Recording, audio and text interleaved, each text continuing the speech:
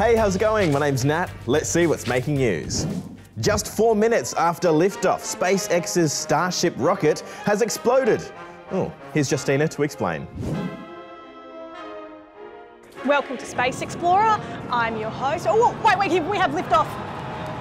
Look at the power. Wait, why is it spinning out?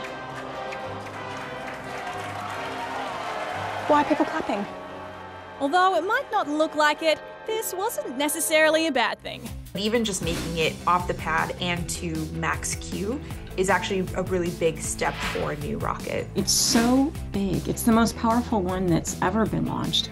Yep, SpaceX's Starship is the biggest rocket in the world. The goal was to test the rocket, which didn't have anyone on board, in preparation for future human crewed flights to the moon, or even Mars. It was expected to make a 90-minute trip around Earth. But what went wrong exactly?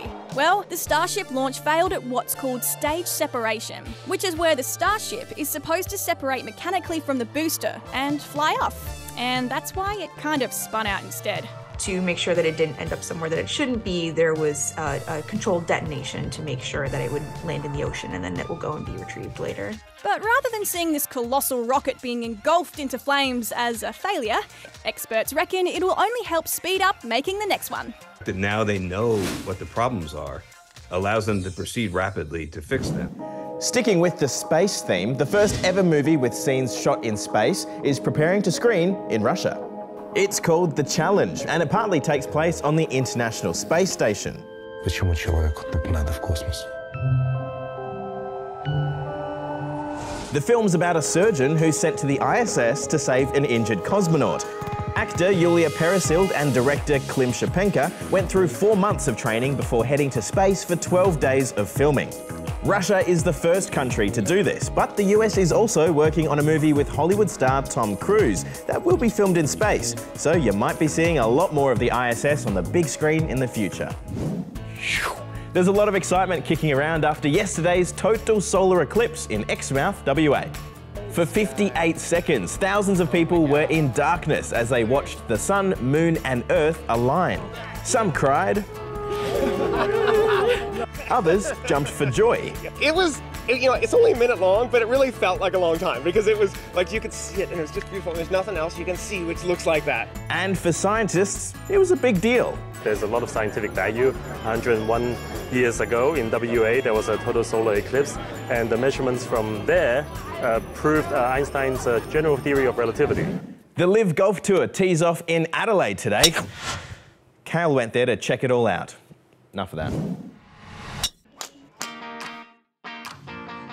I'm here at the Grange Golf Club in Adelaide for Australia's first ever live golf event. I'm actually a massive golf fan, so this might just be 90 seconds of me being really excited. Let's go. Live Golf is a professional golf tour that was started last year by former Aussie golfer Greg Norman, and it features some of the biggest names in the golfing world. Good luck out there, Brooksy. Do you think he heard me? Who are you most excited here to see? Cam Smith. Cam Smith. Cameron Smith. Cameron Smith. Seeing Cam walk by right now is going to be pretty cool. Oh, here he is. That was pretty exciting. Yeah, okay, there's more than just Cam Smith. Here you'll see players like Dustin Johnson, Phil Mickelson, Brooks Koepka, Sergio Garcia. Do you want me to keep going? I could keep going. I could go all day.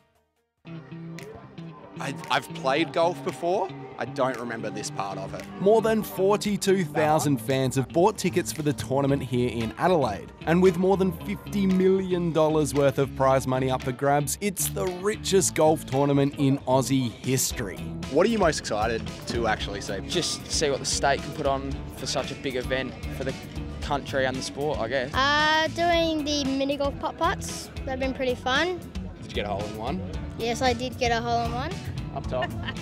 Legend. Hopefully see a hole-in-one and just watch everyone play. It's just really big and there's a lot of people here and just seeing how the players react to that. That was so close. That's heartbreaking.